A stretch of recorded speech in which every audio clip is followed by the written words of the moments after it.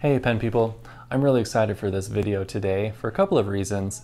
First of all, do you remember that $2,000 Piniter Matrix fountain pen that I won in a giveaway a while ago? And I had a crazy unboxing video for it. Well, I ended up selling that pen.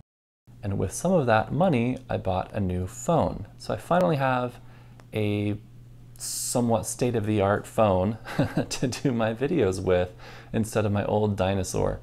So hopefully that'll help improve the quality of my videos significantly. The other reason I'm excited is because today we're going to be comparing the Pilot Explorer and the Pilot Metropolitan fountain pens. I've been wanting to make this video for a while and it just hasn't happened. I don't know, just a little bit more intimidating to talk about two pens. It's probably going to be a longer video, all that kind of stuff. But it's finally happening, so I think it's going to be a good one. So these are two entry-level Pilot pens that are both very reliable writers, but they are very different. They have some things in common, but ultimately they're pretty different pens. So my goal is to, you know, if you have one of these but not the other, maybe this video can help you make an informed decision about whether or not you want to try the other one. Or if you are just getting into fountain pens, or if you want to try your first Pilot pen, maybe this can help you decide which one you want to try first. So either way, we're going to dive in. I'll flip the camera and we'll get started. Okie dokie, here we go. So the first thing you'll probably notice is the size difference. It's the first thing I noticed when this came in the mail because I had had Metropolitans for a long time. This one, the Explorer, I actually got my wife for her birthday. I enabled her. So that's her fountain pen. She enjoys using it. But anyway, I was surprised when I opened the package and I was gonna go wrap it and stuff. I was like, wait, this is big. This is chunky. It's a big pen, especially in like the entry level area. This just feels like a big pen. It's really not that much bigger. I mean, maybe a quarter of an inch longer. I think it's the girth. It doesn't taper off into these, I'm just gonna move this, there we go. It doesn't taper off into these rounded tips as much, it's more flat. So it just stays wider for longer and then it's a little bit longer. And then when you post it, it's maybe half an inch longer posted. Let's look at unposted here, just ever so slightly longer on the Explorer. Okay, so that gives you some idea of size. Let's talk about the materials these pens are made out of. The Metropolitan is metal. I believe it's brass, anodized brass. No, sorry, not anodized, lacquered brass. So you've got kind of this thick-ish coat over a fairly thin brass tube, and then you've got a plastic grip section that is opaque, and then obviously a steel nib, metal clip here as well, and I like this clip quite a bit. The body is plastic. It has a sheen to it that gives it almost the appearance of metal. It's kind of metallic, but it is definitely plastic. It's extremely lightweight compared to the Metropolitan. The Metropolitan's not a heavy pen, but it's just slightly heavier. One idea I've heard, and I like this idea, is that you can't mistake lightness for poor quality. A heavy pen is not necessarily a good pen. So it just depends on your preference. Do you want a light pen or do you want one that just, it's not heavy, but it has some substance in your hand? This one is probably more akin to what you're used to if you're coming from the ballpoint world. Oh, and I forgot to mention, so it's a similar grip section on the Explorer. It is translucent though, so definitely a different look to it. And you'll notice too that the flare, I guess? Yeah, the flare. It's a different shape. This is more of a smooth, just tapers out, and you're done. This one tapers out, and then there's kind of this edge, this ring around it, and then it goes back in. So this one has, I think, the smoother flare. So if you're somebody that holds a pen right up here, I honestly don't think either one are going to be an issue for you, but I would say this is more comfortable slightly if you're going to hold it all the way up here. The nibs are almost identical. I think that the manufacturing process is probably the same. I don't think that there's really a whole lot going on that's different other than the labeling. So the Metropolitan, let's see how closely I can get this to focus. That's not bad. All right, so this says Pilot, fine, Japan, and then it has these little laser etchings on either side to just kind of give it some character. I think it's fun. I think it's a fun nib. You don't really get a lot of style on entry-level nibs usually, and this one has some style. This one is a little more plain, but it's actually one that they use on their, not higher end pens, but maybe more of their like mid-range kind of pens, like the Pilot Prera, that kind of thing. So it says Pilot, super quality, Japan, fine. I think that super quality is kind of funny. It's kind of endearing. I don't think the quality is more super than the Metropolitan. I can't really distinguish a whole lot of difference in the way these pens write. Some people swear that there's a difference, but as far as I'm concerned, there's not. But we'll test that. I'll test that theory. I haven't really sat down and really written with both of these back to back, so we'll test that in a second here. But really, it's just the look of it that's different. The feeds are the same size. You could swap these nibs back and forth if you wanted to. Okay, one thing I forgot to mention that I think might be important to some people, it's not a huge deal to me, but if you are a step hater, then this has a sort of big step on it. It's not crazy huge, but it's bigger than a lot of pens out there. And then this, the Explorer has a much smaller step to it. So if you're someone who holds a pen higher up, maybe you'd have a preference for this one. I don't know. Honestly, I don't mind holding a pen on the step. It doesn't bug me. But that's just something to be aware of if you pay attention to that kind of thing. Let's talk a little bit more about these caps, actually. So I want to talk about how they post. So the Metropolitan, they're both just friction fit, or friction, whatever. But you can push it on there and it fits pretty well. But because of this tapered design, if you're writing for a long time with it posted, it's going to just kind of wiggle itself loose, I feel like. It's not going to stay crazy secure on there. I've had these get loose and kind of flop around on me. The Explorer, it's not as tapered, and I feel like you're able to get it much more snug on there, and I don't think that's going to go anywhere, even if you're writing for a really long time. Also, this is back weighted like not at all. There's no back weight. I can tell an ever so slight difference with the cap on, but it's almost just as comfortable to write with it posted. The Metropolitan, because the whole thing, or well, because most of it is metal, it's not crazy back weighted, but it still is a pretty significant difference. So if you're someone who likes to post your pens but doesn't care for a lot of back weight, then the Explorer is going to be your pen. If you don't mind a little bit of back weight, then the Metropolitan should be fine for you. Another thing to consider with these pens, and this is just a purely opinion-based thing, but the aesthetic of both pens. That's where these pens are the most different, I would say. You've got this one that is very modern and stylish, but it harkens back to a more classic kind of fountain pen. It feels like it's very rooted in the traditional kinds of shapes of fountain pens. It does not look like a cheap pen, even though it's, I don't know what it is now, like $18 or something. I'd say it punches above its weight class as far as looks go. It's quite nice. So if you are someone who is really looking for a beautiful pen, then this one wins. It really does. So if you want something for the office, to keep at your desk, or whatever, I mean, this is a good pen to carry around and travel with too.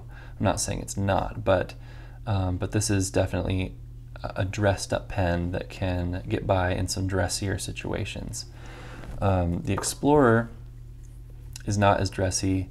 It has these weird circles that I don't care for a whole lot. And the reason for that is because it reminds me of the Pilot Precise pens that have that same circle. And it just, I don't know. Why would you take a design element from one of your disposable pens and put it on a pen that is, what is this pen, $24, $25, somewhere in there. It's more expensive than the Metropolitan by a little bit. I don't know, it's not my favorite. The other thing I don't really care for is this enormous logo that's kind of engraved into the pen. I don't know, something about that just kind of makes the pen feel cheap as well. Maybe it's because I'm used to seeing big logo kinds of things on disposable pens. The funny thing though is that Lamy does the same thing with the Safari and it doesn't bug me at all. I like it. So it's just purely preference. It's not really a rational thing necessarily, but I don't know. The clip I do really like the look of. It's very low profile. It's got this matte black finish that's really nice. So that's nice. These plastic caps at the end, I don't really care for a whole heck of a lot. The one thing I will say about the Explorer is that it has a clear advantage in aesthetics when it comes to color options. Both of these pens come in a wide range of colors, but what I don't like about the Metropolitan is only the black, silver, and gold come with a plain middle band here. If you want a blue pen or a purple pen or red or green, they all have these weird print patterns like leopard print and rattlesnake, and I don't know, they're just odd to me. And I think it dresses the pen down. It doesn't look as classy, and maybe they're fun, but I don't really care for them. So that's why I have the gold and the silver and the black, but I'm not going to get any other colors of the Metropolitan.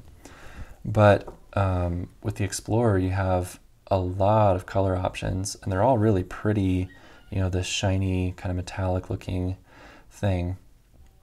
So there's some really nice ones, including like just their black one that's really nice because all of these black accents suddenly blend in. It's a very stealthy looking pen.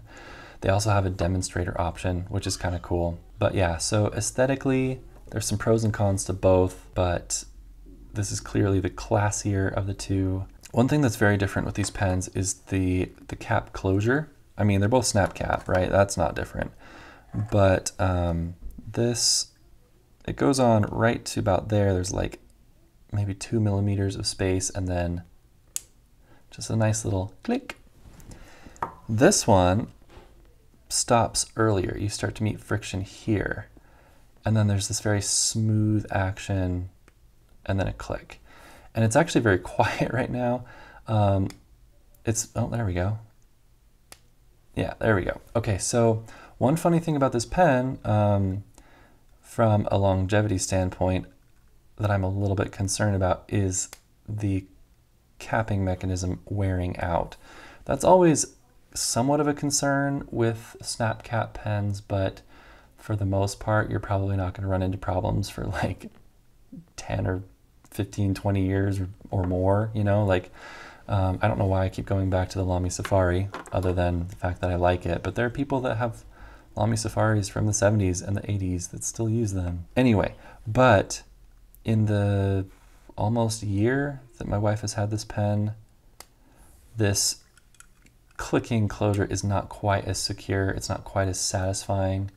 It used to feel just amazing. It was like this very soft, pillowy, and then very satisfying click. I've heard that the Pilot Prera, which I've not tried myself, I've heard that that has a very satisfying snap cap, and I wonder if it's a similar design for this one.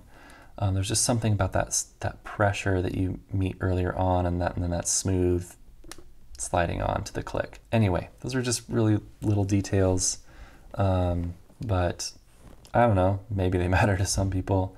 But, and this does matter, I feel like my Metropolitans still snap closed just about as good as the day I got them. I don't really sense a lot of change there. Maybe there's a little bit of a break-in that's happened where they close a little bit more simply, but they're still pretty doggone secure. I'm pulling on this thing and it's not coming apart until I really put some effort into it.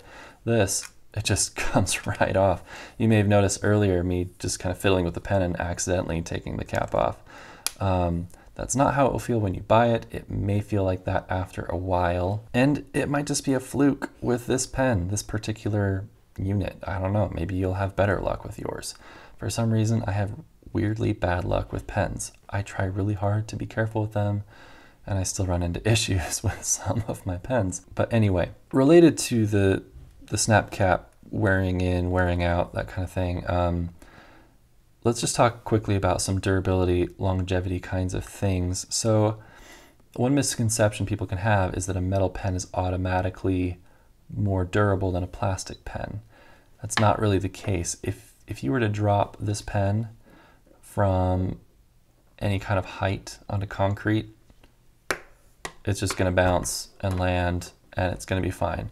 Yeah, it's going to get a little scratched, but it's going to be fine. The metal on this is actually fairly soft. It's fairly thin. It's like the construction is very durable. It feels very well put together. But I dropped a Metropolitan cap once onto concrete like this, and it bent it. There was an edge that it put on it, and I had to bend it back out. So that kind of thing can be an issue.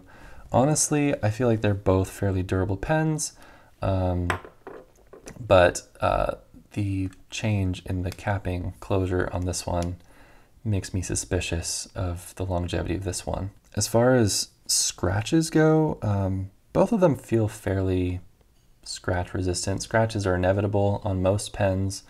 Eventually, you can see just a little bit of scratching here. Nothing crazy, honestly. So that's pretty decent.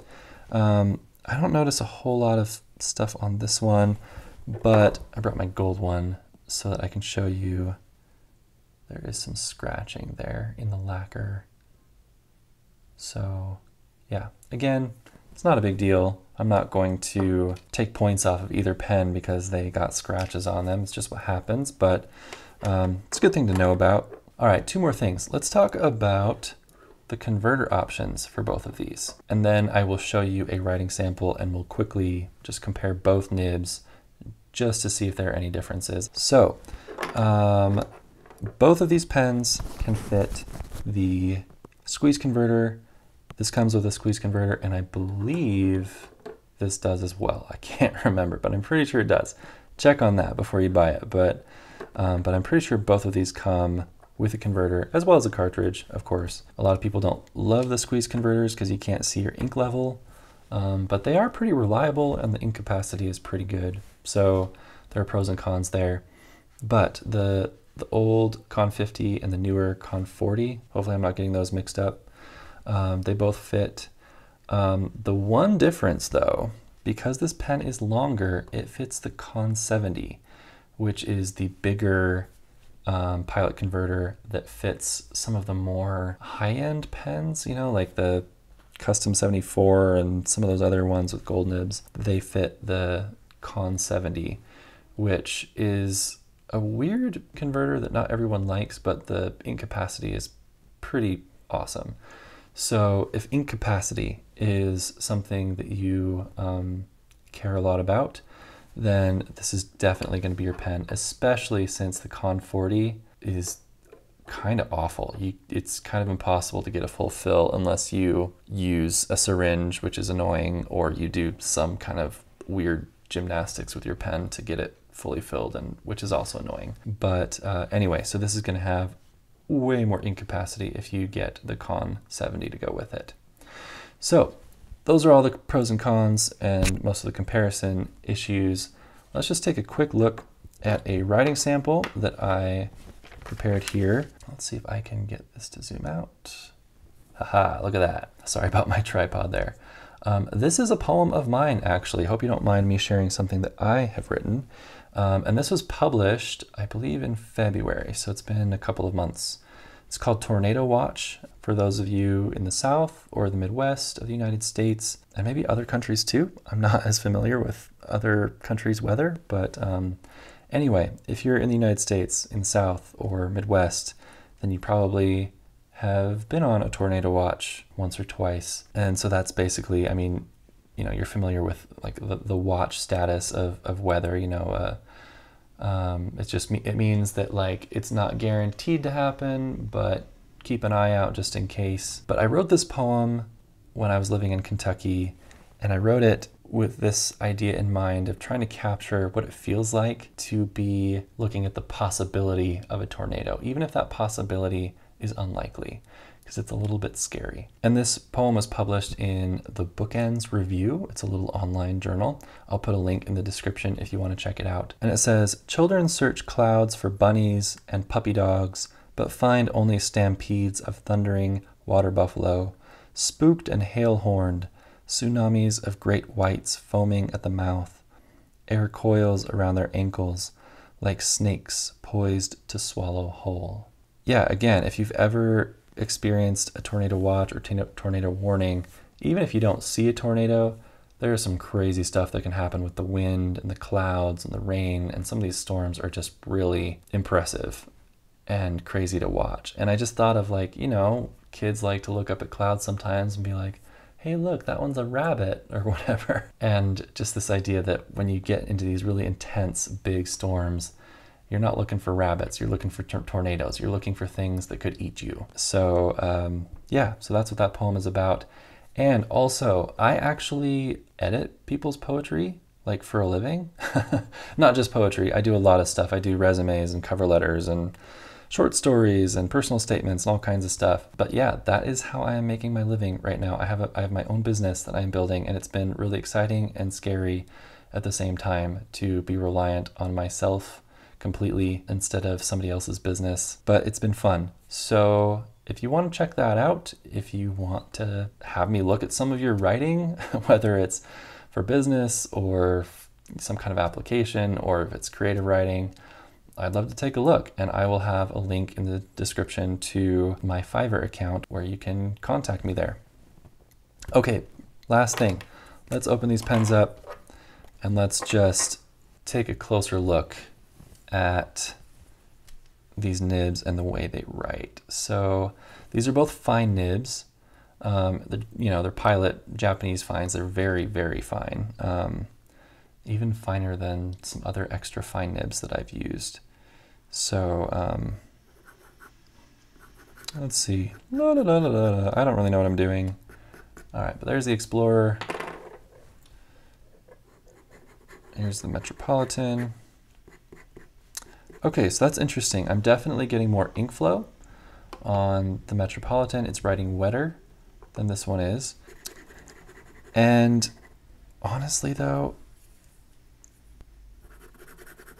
they feel very, very similar. There is a little bit of tooth to them because they're so fine, but honestly, they are shockingly smooth for such a fine nib. They are great, great little nibs if you're into fine pens. And if you're not, the mediums that these come in are also wonderful. So difference in flow, I don't know if that's a difference between the models or just these individual nibs, because I think that whenever you're manufacturing something this precise, there's going to be slight nuances nib to nib. So it might just be luck of the draw, whether you get, you know, this one or this one. It might not be Metropolitan versus Explorer. But either way, they're very similar. They're very close. But I'm curious to know what your experience has been. Do you find the Explorer to be drier than the Metropolitan? I don't know. But I think that is all I have for this review. Both good pens. I can recommend both of them as long as you're okay taking a risk on maybe your cap mechanism thing wearing out. Let me know if you have any questions, and I will talk to you later. Bye.